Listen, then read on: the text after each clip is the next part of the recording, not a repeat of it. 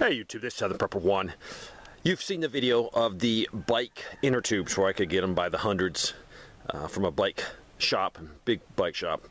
So I did get some, and then you saw I did a video a while ago on the tubes.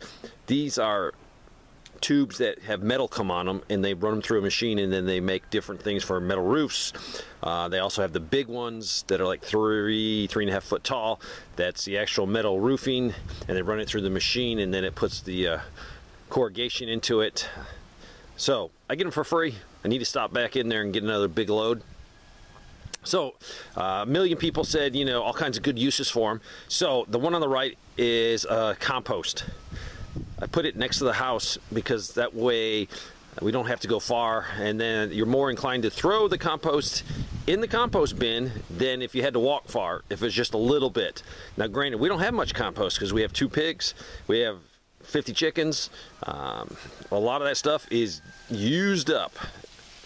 The one on the left, we're going to grow potatoes. I don't know how long these things are going to last outside. No idea. Are they going to last one season? Probably. They're very thick, and I'll show them to you. You've seen them before. Pretty thick. But the inner tubes come in handy because now I can try to get the potatoes a little bit warmer because I'm going to plant them as soon as I can. You can use it for a mini greenhouse. It definitely does much better with the plastic on it. You can feel the difference. Today's like 40 some degrees, but I had this in the sun, and definitely a lot warmer underneath it. So you can also control the amount of rain that comes in this. We get sometimes 3 and 4 inches of rain at a time, so I can definitely cover it up, limit the amount of rain getting to it. A lot of places you guys would love to have 3 or 4 inches of rain. So many uses. I think this one right here, let's hypothetically say you want to start a garden and you have a spot, but you don't have a ton of money to put into adding good soil to it, or you don't have time to compost. Definitely stop and see if you can get some of these from companies. They're all over, and they'll give them to you for free because they throw them away and it costs them money. That way, let's say you get 5, 6, 10 of these, put them in the area where you want your garden to be. Now, you don't have enough money to buy good topsoil or good soil, so just put these down, fill them up with the best soil you can find, and then use it for this spring and summer growing season. When it's done, the cardboard's probably going to be shot. Just pull the cardboard up, spread all of that dirt around, and then the next year you'll have a bigger spot. So that's what I'm planning to do. If you have where you can get these inner tubes, go to the bike shops. They throw them away usually. Look for any size. Like this one fits perfectly. It just fit right on there. But if it's too big, which a lot of them are, just put a knot in it, tie it, make it smaller. This compost, I can control the amount of moisture that goes into it. I can leave the top off. But that inner tube does a few things. It holds that rubber mat, old rubber mat on it. You can use anything. Just use your imagination. Don't buy it. Try to scrounge it.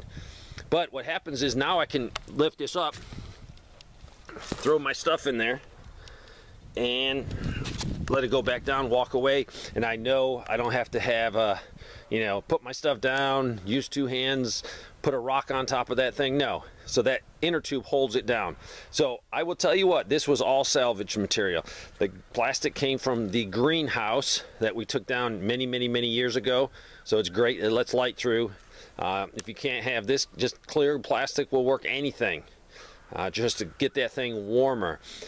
Let's say you're going through the season, you're near the end, but your tubes are falling apart. And this is going to be a test. I've never done this before. I don't know how long this tube is going to last.